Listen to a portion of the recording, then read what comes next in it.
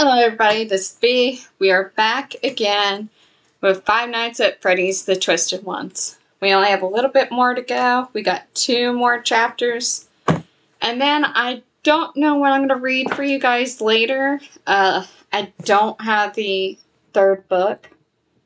And I honestly don't know what's allowed for me to read. I don't even know if this is technically allowed, but I'm just going to see if it is. I mean, if they copy strike me, then I'll take the videos down. So I hope you guys get to listen to these while you can. Because, like, if you're interested in Five Nights at Freddy's, this is a lot to read. So, and my bestie was wanting me to read it anyway, so they know more about the lore. So, we're getting through the lore. I'm learning, you guys are learning. But I don't know how long it'll stay up. And I also don't know what I'm going to do once I run out of books. So, let's go. Chapter 13. John prodded the plastic balloon boy's head with his toe. It rolled a little farther, but did not speak again. Charlie, Jessica said shakily. Where are they? The big ones. I don't know. My head's still spinning. Charlie glanced around quickly, then drew closer to the others as they surveyed the room. Everything had changed when Clay shattered the fixtures. The realistic beasts and vicious-looking creatures were gone, replaced with strange, hairless versions of themselves. They no longer had eyes, only smooth, raised bumps of blank plastic. They look like corpses, John said softly. Or some kind of mold, Clay said thoughtfully. They don't look finished. It's the lights, Charlie said. They were creating an illusion, like the chip. What are you talking about, Jessica said. What chip? It's some kind of transmitter embedded in the disc, Charlie said. It scrambles your brain, cluttering it with nonsense so that you see what you expect to see. Then why don't they look like that? Clay pointed to posters on the walls depicting a very cheerful Freddy Fazbear with rosy cheeks and a warm smile. Or that, John said, had found another depiction of Bonnie strumming a bright red guitar so shiny it looked like it was made from candy. Charlie looked thoughtful for a moment. Because we didn't come here first. She walked towards the posters. If you were a little kid and you saw the cute commercials, then saw these posters and toys and all that stuff, then I think that's exactly what they would have looked like. Because you already have those images in your head, John said. He tore the Freddy poster off the wall and stared at it momentarily before letting it fall to the ground. But we know better. We know they're monsters. And we're afraid of them, Charlie said. And so we're seeing them for exactly what they are, John concluded. Clay went up to the arcade mascots again, his gun still drawn. He walked back and forth in front of the displays, looking at them from different angles. How did you find me? Charlie asked suddenly. You showed up like the cavalry just in time. How did you know I was here? How did you know any of this was here? No one answered right away. John and Jessica looked to Clay, who was casting his eyes around the room purposefully. He looked like he was searching for something specific. We followed. He trailed off. Charlie looked at each of the 3 of them in turn. Who? She demanded. But just as she spoke, the closet door burst open, banging against the wall with a ringing clatter. The twisted Freddy who had taken Charlie came crashing out, his mouth still unhinged and swinging unnaturally.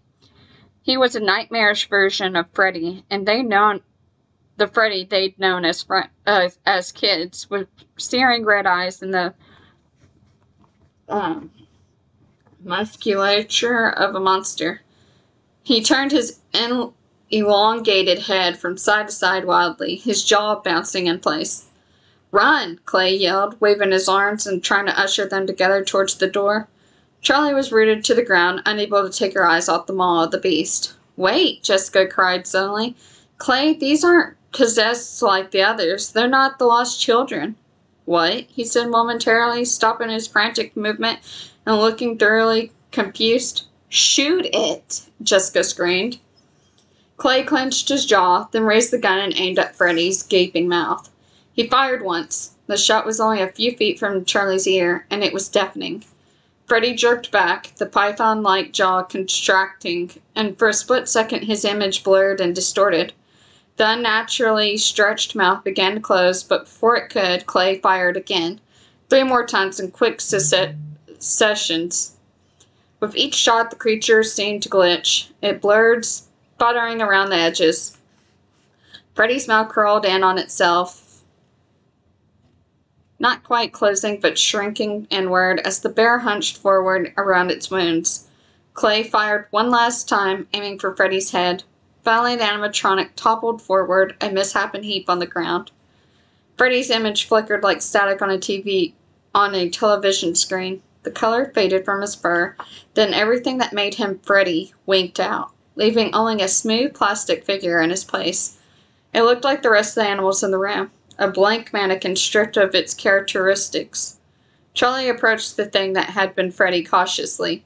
The ringing in her ears was beginning to fade. She crouched down next to the creature, tilting her head to the side. "It's not like the other mascots from Freddy's," she said. "These aren't made of fur and fabric. They're made of us, by twisting our minds." The words came out with a revulsion, and she hadn't expected it. "Charlie," John said softly. He stepped forward, but she ignored him. She touched the creature's smooth skin. It felt like something between plastic and human skin, a strange, malleable substance that was a little too soft, a little too slick. The feeling of it made her nauseous. Charlie leaned over the body, ignoring her disgust, and plunged her fingers into one of the bullet holes. She dug around in the slippery, inorganic stuff of the chest cavity, pretending not to hear Jessica and Clay's protest. Then she found it. Her fingers touched the disc, which was bent in half, almost broken. Charlie pried out a second piece of the metal that was wedged beside it. She stood up and held it to the others. A bullet rested in her palm. "You shot the chip," she said. "You killed the illusion." No one spoke. In that momentary quiet, Charlie was suddenly aware of the racket that had just made. In this place so accustomed to stillness, the silence was broken by a clanking sound, the noise of claws on tile. They all whirled to see, and from what had appeared to be a dark, empty corner, a wolf-like figure split away from the shadows and stalked towards them, upright but hunched forward, as if uncertain whether to walk as a beast or a human. They backed away as one. Charlie saw Clay about to trip on Freddy's on Freddy's collapsed body. She shouted, "Look out!" He stopped, turning to see. His eyes widened at something behind Charlie. "There!" he cried, and fired a shot into the dark. They turned. A 8-foot, misshapen body, the rabbit counterpart to the creature on the floor, was blocking the doorway behind them. Its head was too large for its body, the eyes glowing white hot in the dark. Its mouth was open, revealing several rows of gleaming teeth. Clay fired again, but the bullet had no effect. "How many bullets do you have left?" John said, measuring up the 2 threats still in the room. Clay fired off 3 more shots at Bonnie, then lowered the gun. 3, he said dryly. "I had 3. From the corner of her eyes, Charlie saw John and Jessica draw closer together, moving a little behind Clay. She stayed where she was, the others retreated, transfixed by the 2 advancing figures, the wolf and the rabbit. She started to walk towards them. "Charlie," John said, with a warning tone. "What are you doing? Come back." "Why did you bring me here?" Charlie asked, looking from one creature to the other. Her chest was tight and her eyes ached, like she'd been holding back tears for hours. "What do you want from me?" she shouted. They looked back at her with implacable plastic eyes.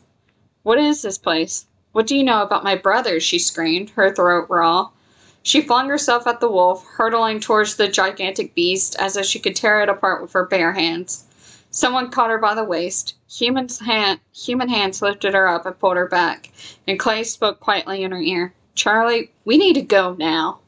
She pulled herself out of his grasp but remained where she was. Her breath was unsteady. She wanted to scream until her lungs gave out. She wanted to close her eyes and sit very still and never emerge from the darkness. Instead, she looked again from Bonnie to the nameless wolf and asked, her voice so calm it chilled her to hear it, "Why do you want me?" "They don't care about you. I'm the one that brought you here," a voice spoke from the same shadowed corner. The wolf had emerged. The rabbit and the wolf straightened their posture as if responding to the speaker's command. I know that voice, Jessica whispered. A figure began to limp forward, obscured by darkness. No one moved. Charlie realized she was holding her breath, but she didn't hear anyone else breathing in the silence, either just the uneven shuffle of whatever was coming. Whatever it was the size of a man. Its body was contorted, slopping to one side as it lurched towards the group. You have something that belongs to me, said the voice, and then the figure stepped out into the light. Charlie gasped and heard John's sharp intake of breath. Impossible, Charlie whispered. She felt John move up to stand beside her, but he didn't dare take her eyes off the man who stood before them. His face was dark, the color molted, and it was swollen with fluid. Cheeks that had been hollow were now distended with the bloat of decay. His eyes were bloodshot, the burst capillaries threading through the eyeballs that looked just a little too translucent. Something inside them had gone bad, jelly-like. At the base of his neck, Charlie could see two pieces of metal gleaming. They extended from within his neck, rectangular lumps standing out from his molted skin. He wore what had once been a mascot suit of yellow fur, though what remained was now green with mold. Dave? Jessica breathed. Don't call me that, he snarled. I haven't been Dave for a long time. He held out his new hands, blood-soaked and forever sealed inside a rotting suit. William Afton, then? Of the Afton Robotics? Wrong again. Whew, almost dropped my book. Wrong again, he hissed. I've accepted the new life that you gave me. You made me one with my creation. My name is Springtrap. The man who had once been Dave cried the name with a hoarse glee, then scrunched his gnarled face back into a glare. I'm more than Afton ever was, and far more than Henry. Well, you smell terrible, Jessica quipped. Ever since Charlie remade me, set me free to my destiny, I've been master of all these creatures. He crooked his fingers and made a sharp gesture forward. Bonnie and the wolf took 2 steps forward in unison. See? All the animatronics are linked together. It was a system designed to control the choreography for the shows. Choreography. I can't speak. Now I control the system. I control it. All of this belongs to me. Springtrap shuffled forward and Charlie shrank back. I owe you both another debt of gratitude as well, he said. I was imprisoned in that tomb beneath the stage, scarcely able to move, only able to see through the eyes of my creatures. He gestured at the 2 who stood behind him. But for all that I could see, I was trapped. Eventually, they would have broken me out, but having you do it yourself was a delightful surprise. He met Charlie's eyes and a muscle twitched in her neck. Get away from me. Don't come any closer. As if reading her thoughts, he sidled nearer to her. She would have felt his breath on her face if he still breathed. Springtrap raised a bent hand. The fabric suit was ragged, revealing his human skin through the gaps. She could see the places where metal pins and rods had buried themselves alongside his bones and tendons. Into a rusted shadow skeleton. He touched the back of his hand to Charlie's face, stroking her cheek like a beloved child. From the corner of her eye, she saw John start forward. No, it's okay, she forced herself to say. I won't hurt your friends, but I need something from you. You had to be kidding, she said, her voice brittle. His mouth twisted into something that grotesquely resembled a smile. John heard a faint click and turned just in time to see Clay holding one bullet quietly and loading one bullet into his gun. Clay shrugged. You never know when a corpse may wander out of the shadows wearing a rabbit suit. He raised his arm, steadied himself, and fired. Springtrap recoiled. Kids! Clay shouted. The door! Charlie jerked her eyes away from Springtrap almost painfully, as if he had been exerting some hypnotic force on her. Bonnie had abandoned the exit, leaving it clear. Clay, John, and Jessica began to run. Charlie glanced back reluctantly to go, then joined the others. They ran back the way they'd come, Clay leading the way as they wound through the carnival games and looming featureless mascots. He strode purposefully ahead, as if he knew the way. Charlie remembered her question that no one had answered. How did you find me? They were chased by sounds, scraping metal, and the clack of the wolf's claws. In open space, the noises echoed strangely, seeming to come from every side. It was as if an army pursued them. Charlie quickened her step. She glanced up at John, seeking reassurance, but his eyes were on Clay ahead of them. They reached the room with the waterfall, and again Clay knew the path. He headed directly for the passage beneath the cliff where the water emerged. They pressed through it one by one. Clay and John were too tall and to walk through without bending over, and Charlie felt a quick pang of relief. The monsters won't fit. Halfway through the passage, Clay paused, standing motionless in an awkward position. He craned his neck, studying something just out of view. Clay, Charlie hissed. I have an idea, he said. Two shadows emerged from the far side of the room. Jessica glanced at the black-lit tunnel beside them, ready to run for it, but Clay shook his head. Instead, he guided the group backwards, none of them taking their eyes off the monster. All that shielded them now was the river that besacted the room. The animatronics were approaching the water hesitantly. The wolf sniffed at it and shook his fur, and Bonnie simply bent down and stared. Don't run, Clay said sternly. They can't cross that thing, right? Charlie said. As if responding to her cue, the two mascots stepped unsteadily into the river. Jessica gasped, and Charlie took an involuntary step back. Slowly and deliberately, the animatronics continued towards them, through the waist-high water. The wolf slipped on the smooth bottom and fell. It dunked completely under the water for a moment before scrambling to the side, thrashing violently. Bonnie lost his footing as well, but managed to grab the riverbank and steady himself, then continue forward. That's not possible, Charlie said. Behind her came a peal of laughter, and she rolled around. It was Springtrap, his eyes scarcely visible, peering through the black-lit tunnel nearby. Was that your plan? He said, incredulously. Did you think my robots would be as poorly designed as your father's? Well, then, I'm sure you made them fireproof as well, Clay called out. His voice reverberated in the cavernous, empty room. Springtrap frowned, puzzled, then looked at the water in the stream. It was glistening in the dim light, color dancing on its surface in the gleaming swirls like gasoline. Charlie turned to face Springtrap. Open gas cans lined the walls, some lying on their sides. All were empty. Clay flicked a lighter and flung it into the water. The top of the river caught fire, a flame billowing up like a tidal wave, obscuring the animatronics in the middle. The creatures struggled to the side of the river, emitting guttural, high-pitched shrieks. They managed to crawl onto the bank, but it was too late. Their illusions deactivated. Their plastic skin was exposed, liquefying and falling from their bodies into little flaming pools on the floor. Charlie and the others watched as the dissolving creatures fell, writhing in agonized screams. They all stood frozen, mesmerized by the gruesome spectacular. Then, from behind her, Charlie heard a quiet scraping sound. She whirled around to see Springtrap vanish into the mouth of the narrow, black-lit cave. She took off after him, running into the eerie light. Charlie, Clay called. He began to chase her, but the flaming creatures had crawled across the floor, perhaps trying to reach their master, perhaps in a mindless desperation, and now they blocked the mouth of the cave with their blazing remains. Charlie set her eyes on the path ahead. She couldn't afford to look back. The passage was narrow, and it smelled damp and ancient. The floor felt like rock beneath her bare feet, but though it was uneven, it wasn't painful. The surface was worn and smooth. As soon as the dark of the cave closed over her, she felt a spark from her dreams, the tug of something so like her that it was her. Blood calling to blood.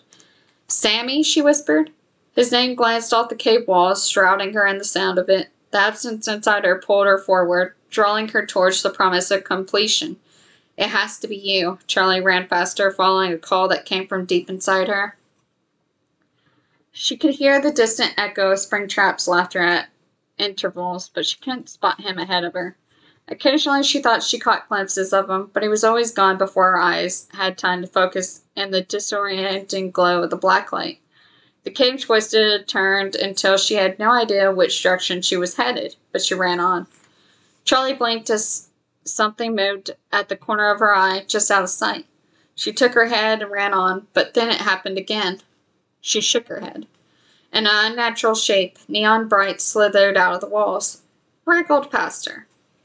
Charlie stopped, clapping a hand over her mouth so she wouldn't scream.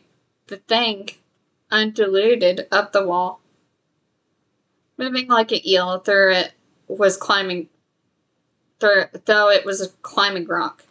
When it reached the ceiling, it vanished, but she couldn't see a break in the rocks where it might have gone. Just keep going. She started to run again, but suddenly more of them poured out of the seam at the base of the wall. Dozens of wriggling shapes swam and danced, moving along the floor of the cave like it was the floor of the sea. 3 of them headed right for Charlie. They rippled over her feet, and she screamed, then realized as they circled her, nibbling curiously at her toes, that she felt nothing. You aren't real, she said. She kicked at them, and her foot passed straight through the empty air. The creatures had vanished. Charlie gritted her teeth and ran onward. Ahead of her, large glowing creatures like dancers made of mist appeared and vanished one after another. They dashed across the passage as if they were running along a path that just happened to intersect with this one. When Charlie was almost close enough to touch them, the one nearest sputtered and faded out. She ran on, listening for the sound of Springtrap's maniacal giggle, hoping that it was enough to guide her. She turned a corner, then the passage angled sharply the other way. Charlie ran straight into the wall, catching herself with her hands at last second. She spun around, looking for the way forward. The jolt had been enough to distract her. She couldn't tell which way she had come from. Charlie took a deep breath and closed her eyes. She could hear a soft voice in the air. Left. She started running again. A burst of blue light nearly blinded her as a massive shape rose in the darkness. Charlie screamed, flinging herself back against the wall of the cave and throwing her arms up to shield her face. The thing before her was a gaping mouth full of teeth, all glowing blue. The enormous maw bore down over her. It's an illusion, Charlie whispered. She ducked and tried to roll away in the narrow space. Her shoulders struck a rock, and her arm went numb. Charlie clutched it instinctively and looked up. Nothing was there. She pressed her back against the wall of the cave, taking deep breaths as feeling slowly returned to her arm. It's another transmitter, she said quietly. Nothing I see here is real. Her voice was thin in the rocky passage, but saying the words aloud was enough to make her stand again. She closed her eyes. The connection she had felt was growing stronger as she ran, the sense that she was running towards a missing piece of herself. It was unbearable, stronger than the urge to fight or flee from danger. It was greater than hunger, deeper than thirst, and it pulled at the core of her being. She could no more turn back than she could choose to stop breathing. She set off again, hurtling farther into the cavern. Far in the distance, Springtrap's laughter still echoed.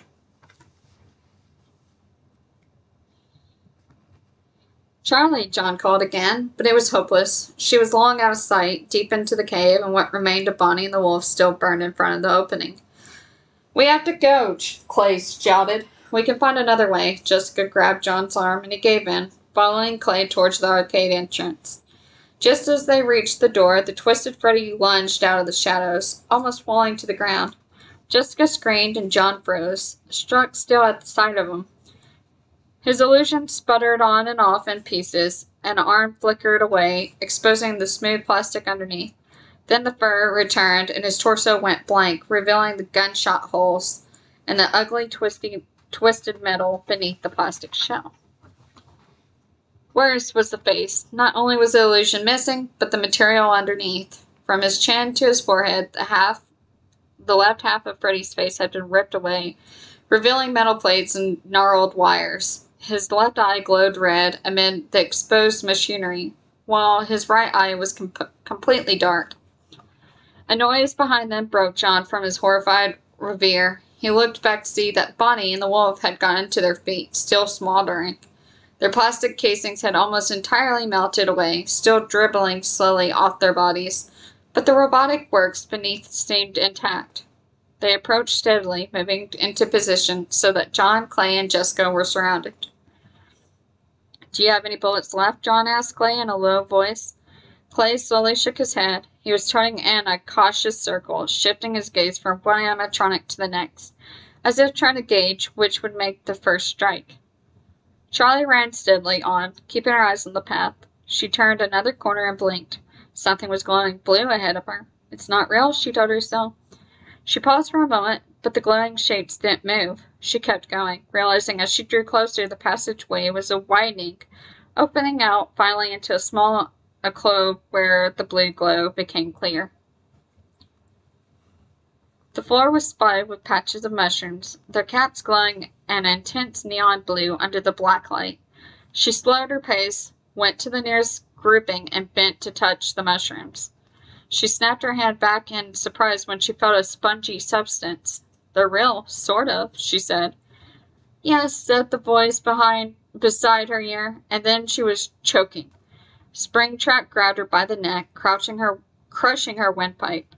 Charlie only panicked for a moment before anger returned, giving her clarity. She reached her arm out forward as far as she could, then jammed it back, striking her elbow into his solar plexus with as much force as she could muster. His hands dropped from her throat, and she leaped free, turning to face him as he clutched his injured gut. "Things have changed since you died," Charlie said, surprised by the calm disdain in her voice. "For one thing, I've been doing sit-ups." "I think this is it," Jessica said quietly, spinning in place as the three monsters approached, leaving no avenue of retreat. John felt his chest clench, his body protesting the idea, but she was right.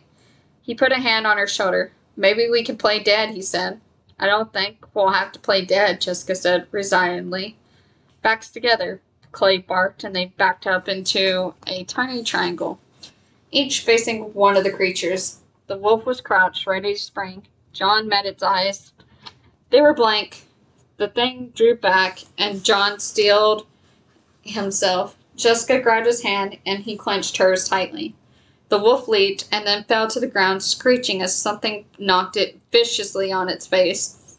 The figure, invisible in the shadows, grabbed the wolf's feet and yanked it backwards, dragging it away from the human prey as it howled, scrabbling at the floor with its claws. It kicked its hind legs, freeing itself, and began its attack again. Jessica screamed and John shouted with her, then watched breathlessly as the wolf was caught by its feet again. The thing that held it flipped it onto its back and jumped on top of it. The new predator paused for an instant, meeting their eyes with silver glow, and Jessica gasped. "Foxy!" John breathed. As if spurred on by hearing his name, Foxy plunged his hook into the wolf's chest and began to tear at its exposed machinery. The screeches of metal ripping apart metal ground at their ears. Foxy continued to dig furiously, burrowing into the wolf as wires and parts fell from the sky. He snapped his jaws in the air, then tore at the wolf's stomach, wrenching out its insides and flinging them aside with brutal efficiency. The wolf was overpowered, its limbs flailing and helplessly before falling heavily to the ground. Behind them came another inhuman scream. John whipped around in time to see the fire-ravaged body on its stomach being dragged steadily into the shadows. Its eyes blinked on and off in a panicked, meaningless pattern. It screamed again as, with horrible grinding sound, it was torn to pieces by whatever lurked in the shadows.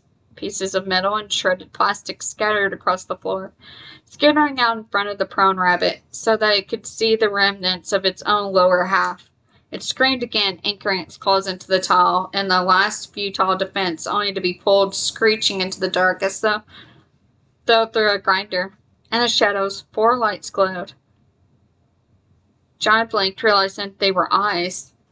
He nudged Jessica. "I can see them," he whispered. "Chica and Bonnie. Our Chica and Bonnie." Beside the river, Foxy had torn the wolf's lens from its body. He leaped from the ravaged torso and took an attack posture towards the large, twisted Freddy, which twitched and flickered for a moment, then lowered its massive head and charged. Foxy leaped, hitting the twisted Freddy's face with full force and knocked it into the back, then tearing into its head cavity, slashing at what was left of the twisted face with enthusiasm. Something grabbed John and he snapped out of his trance. The twisted bunny grabbed him with an arm exposed metal. But the eyes in the dark rose suddenly behind it. The original bunny grabbed the torso of the twisted bunny and threw it aside to where Chica waited. She grabbed the misshapen rabbit's head and wrenched it off in a burst of sparks. John shielded his eyes. When the smoke settled, all that remained was a hollow, burnt corpse of an unidentifiable monster. Bonnie and Chica had vanished into the shadows. Charlie ran for the mouth of the passage, but Springtrap leaped on her with preternatural speed. He knocked her to the ground and reached again for her neck with his swollen hands. Charlie rolled out of the way and something jabbed her hard in the back. She snatched at it, and the mushroom cap came away in her hand. She leaped to her knees as Springtrap got to his feet, circling her, looking for an opening. She glanced down. A sturdy metal spike had held the mushroom cap in place. She grabbed her hand around the base, blocking it from Springtrap's sight with her body. Charlie looked up at him, meeting his gelatinous eyes, silently daring him to attack. As if on cue, he sprang at her, leaping with his arms thrust out, stretching again towards her throat. At the last moment, Charlie ducked her head and thrust the spike upward with all her might. It stopped with a jolt as it hit his chest, but she drove it in, ignoring his sputtering cries as he tried uselessly to beat her away. She stood her hands shaking as she shoved the stake in as far as she could. He toppled backward, and she knelt swiftly beside him, giving the metal pike another thrust. "Tell me why," she hissed. It was the question that consumed her, the thing that kept coming back in her nightmares. Now he said nothing, and she rocked the stake back and forth in his chest. He made a gagging cry of pain. "Tell me why you took him. Why did you choose him? Why did you take Sammy?" "Into the cave," John shouted. "We had to get Charlie." They hurried to the opening, but from inside the cave came a strange, overwhelming clatter. They all stepped back as a horde of balloon boys emerged from the cave, shaking back and forth on unsteady feet, their pointed teeth chattering loudly as they wobbled forward with staring eyes. "Not again! I hate these things," Jessica cried. Clay took up a fighting stance, but John could see they would be overwhelmed. There was something different about the children now, something coordinated. Though they shook and wobbled, it no longer seemed like a sign of weakness. Instead, John thought of warriors rattling their shields, the threat before the battle. "We had to get away," he said. "Clay?" Something shook the earth, pounding even footsteps. A shadow loomed above them. John looked up and saw a smiling Freddy Fazbear approaching, his hat at a jaunty angle and his massive limbs swinging. "Oh no, he's back," Jessica screeched. "No, wait. That's our Freddy." John grabbed Jessica and shielded her with his arms. Freddy lumbered past them and into the crowd of balloon boys. With a single lunge, he smashed both arms into the crowd, creating a deafening shatter of metal and plastic. The air was filled with arms, legs, and broken shrapnels. Freddy got to his feet and grabbed one of the balloon boys, lifting it up like it weighed nothing. He crushed its head with one hand. Freddy tossed the body to the ground and stomped on it, pursuing the others as they ran. They scattered, but Freddy was moving swiftly, and the room resounded with the noise of clacking plastic. "Come on, into the cave," Clay yelled over the din, and they ran for a passage. They hurried down the narrow path, Clay at the front, John taking up the rear, glancing behind to make sure they weren't being followed. Suddenly, Clay halted, and Jessica and John nearly ran into him. Crowding up beside him, they saw why he'd stopped. The path split. There was no trace of Charlie. "There," Jessica said suddenly. "There's light." John blinked. It was dim, but he saw it. Somewhere down the passage there was a blue glow, though it was impossible to tell how far away it was. "Come on," he said grimly, pressing past Clay to take the lead. "Why did you take Sammy?" Charlie cried again. Springtrap wheezed and swallowed, but did not speak. She grabbed his head with both hands, desperately with fury. She lifted his head and brought it crashing against the rock, where it lay. He made another sharp groan of pain, and she did it again. This time, something began to ooze from the back of his head, running thickly down the rock.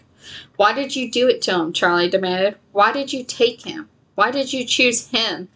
He looked up at her. One of his pupils had swallowed the iris of his eye. He smiled vaguely. "I didn't choose him." Hands grabbed Charlie's shoulder, dragging her up and away from the semi-conscious Springtrap.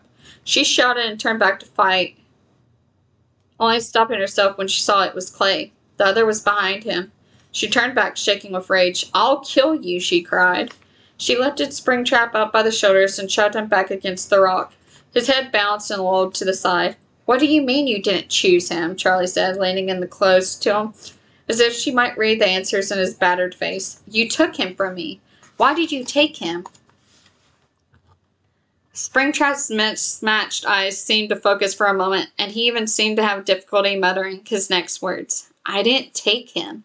I took you." Charlie stared, her fingers going lax, loosening on Springtrap's moldy suit. "What?" The rage that had filled her to the breaking point drained away all at once. She felt like she lost too much blood and was going into shock.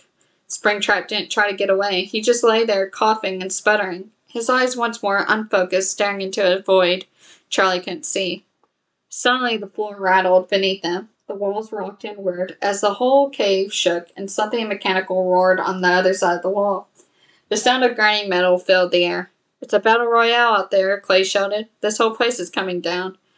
Charlie glanced at him, and as soon as her head was turned, she felt Springtrap slip from her fingers. She whipped back around just in time to see him roll through an open trapdoor at the base of the enormous rock, a few feet away. Charlie leaped up to follow him, but the floor quaked violently. She lost her footing, nearly falling as half the cave well came tumbling down. She stopped, glancing around in confusion. Real rock and dirt cascaded all around them. "It's not a fake cave that's collapsing," she shouted to the rest. "It's the whole building." "Is everyone okay?" Not Charlie, but Clay shouted. Charlie nodded and saw that John and Jessica were still on their feet. "We have to go." Light shone through a crack in the wall ahead. Clay started for it, motioning the others to follow. Charlie hesitated, unable to take her eyes from the last place she'd seen Springtrap. John put a hand on her arm. The walls of the fake cavern had almost completely fallen, and now they could see the actual interior of the complex. "That way," Clay shouted, pointing to a narrow maintenance hall that seemed to stretch off endlessly into the distance. "None of these things will be able to fit through there." Clay and Jessica ran for the entrance to the corridor, but Charlie faltered. "Charlie, we can deal with him another day," John shouted over the din. "But we need to survive this one first." The ground shook again, and John looked at Charlie. She nodded, and they ran. Clay led them racing through the tunnel as the sound of the collapse chased them. The air was filled with dust, obscuring the path ahead. Charlie looked back once, but the ruins were lost in the haze. Eventually, the rumble of falling rocks was reduced to distant thunder. The clean, narrow hallways began to feel removed from the madness behind them. "Clay, we have to stop," Jessica cried, holding her side like she was in pain. "I see something up ahead. I think we're almost to the end of this. There!" The hallway ended in a heavy metal door, partially cracked, and Clay beckoned John to help him open it. It squealed and protested, then gave way at the last opening into a simple room of dark stone. One wall of it had been knocked down, and the room gaped open, the cool air pouring in. John looked at Charlie. "We're out. We're okay," he laughed. "Don't you see where we are?" she whispered. Slowly, she walked the length of the room, gesturing to the 4 enormous pits in the floor, one of which contained a headless, half-buried robot. "John, this is my dad's house. It's the room we found." "Come on, Jessica." Clay was helping Jessica through the gap into the collapsed wall. He paused and looked back to John. "It's okay," John said. "We'll be right there." Clay nodded. He helped Jessica through and moved out of sight. "What is this?" Charlie put her hands on her stomach, a sudden unease settling over her. "What's wrong?" John asked. Something flickered all around them, a distorting flash too fast to even tell where it had came from. A thunderous crash echoed from the hall they'd just broken out of. "Charlie, I think we should go with Clay." "Yeah, I'm coming." Charlie followed John to the gap in the wall as he climbed through it.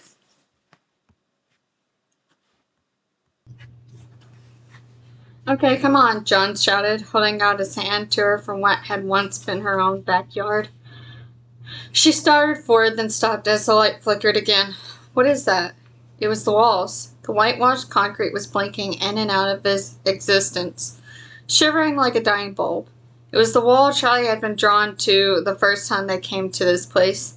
Now she felt it pull as she had in the cave. It was stronger here than it had been, even in the dreams that left her drained and aching. I'm here. She took a step forward the far wall and felt another pang in her stomach. Here, yes, here. Charlie, John cried again. Come on. I have to, she said softly. She went to the wall and put her hands on it, as she'd done before, but this time the concrete was warm, and somehow smooth despite the rough finish. I had to get inside. For a moment, she felt like she was in two places at once, inside the little room and on the other side of the wall. Desperate to get through, she drew back suddenly, taking her hands off the wall as if it burned. The illusion flickered, then died altogether. The concrete wall was made of metal, and at the center was a door. Charlie stared, blank with shock. This is the door. She'd been drawing it without knowing what it was, approximating over and over something she had never seen.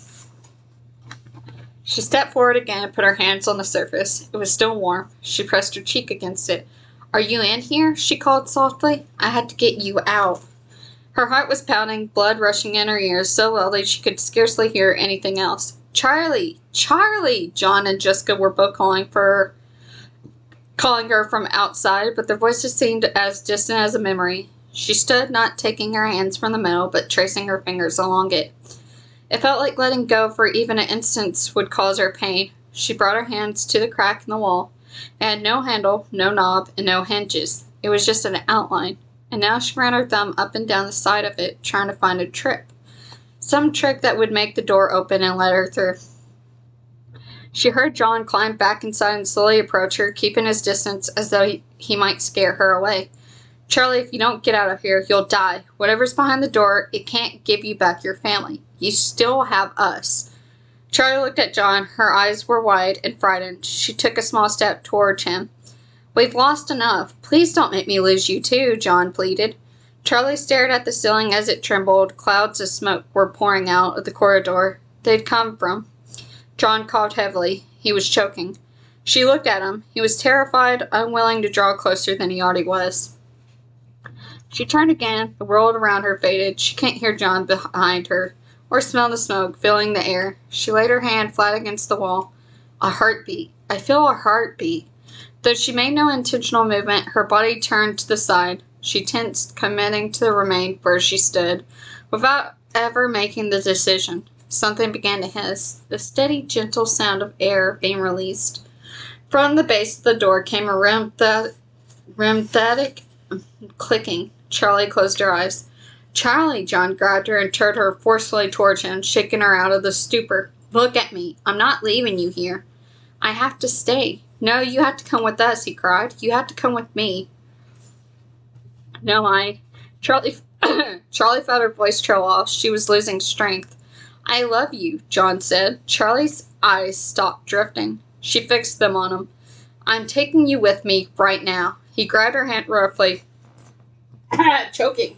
He was strong enough to pull her away by force, she knew, but he was waiting for her to acknowledge him. She looked into his eyes, trying to let them bring her back. It felt like trying to awaken from a dream. John's gaze was an anchor, and she held it, letting him keep her steady, draw her back to him. Okay, she said quietly. Okay, John repeated, even the words out in a sigh. He'd been holding his breath. He walked backwards, guiding her as he went. She climbed to the top of the broken wall and paused, bracing herself against the instant pull of the door and what lay behind it. She took a deep breath, then was torn backwards by a colossal force.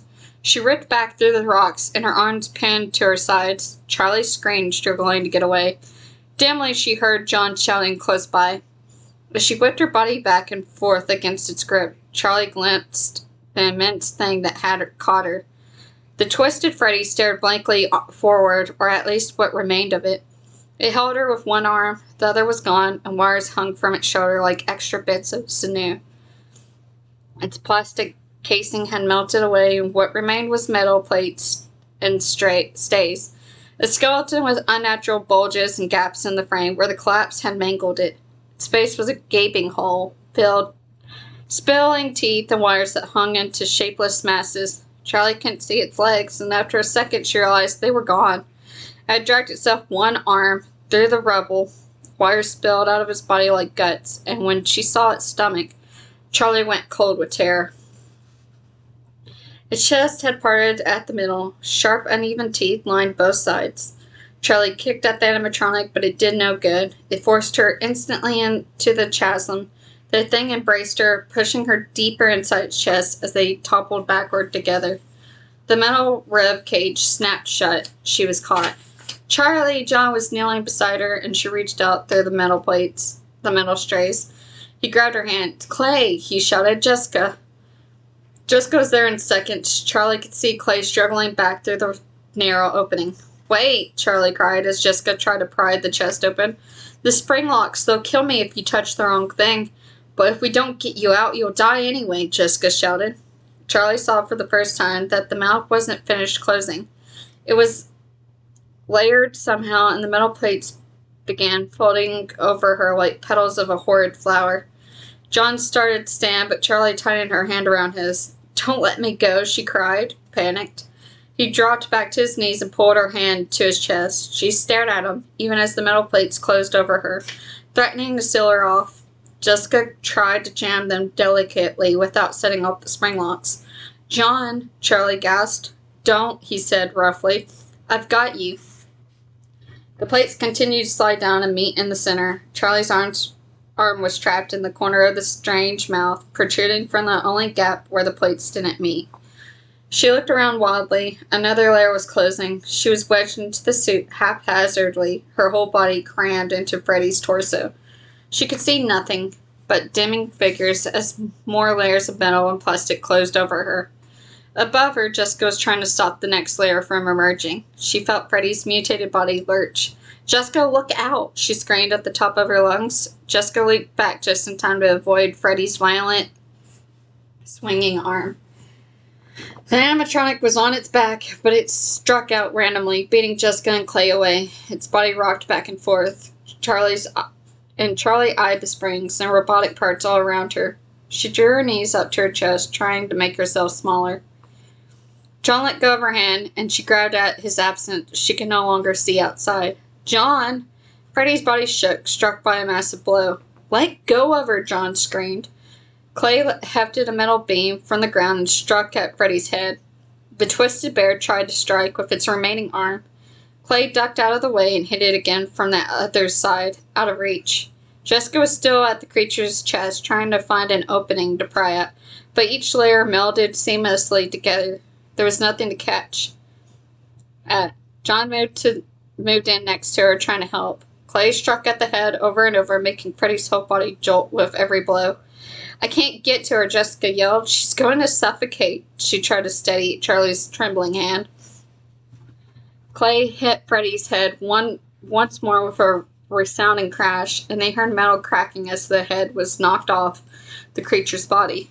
Can we get her out through the neck? John asked urgently. Freddy's arm continued to flail, but it had weakened and was just rising and falling, seeming to swing without purpose. Clay, help! Jessica cried. He ran to take over, digging his fingers between the plates to pry them open. Jessica continued holding Charlie's hand, which had gone limp. Charlie! Jessica cried. Charlie's hand closed over hers again. Jessica gasped with relief. John, Clay, she's okay. Hurry. Charlie, can you hear me? It's Jessica. There was no sound from inside Freddy's stilled chest, but Charlie held on tightly to Jessica's hand as the others grimly worked to free her. Suddenly, a high-pitched click reverberated through the air. John and Clay froze, their hands still hovering above Freddy's chest. For a moment, the air stood still, then the metal body convulsed violently. It launched itself off the ground, and ghastly crunch of metal pierced the air. All three pulled back instinctively. Clay and John jumped from the thing, and Jessica scrambled backwards, dropping Charlie's hand. The suit fell again, and it was still. The arm was splayed on the ground at an awkward angle. The room was silent. Charlie? John said softly. Then his face went white. He ran to a place where her arm was exposed, falling hard on his knees, and grabbed her hand in both of his own. It was limp. John turned it over, tapped her palm with his fingers. Charlie! Charlie! John, Jessica said quietly. The blood. He looked up at her, confused, still holding on to Charlie. Then something wet dripped onto his hand. There was blood running out of the suit and down Charlie's arm. Her skin was slick and red, except the hand he held. He watched, unable to look away as it dripped steadily from the suit, pulling on the ground and beginning to seep into his jeans.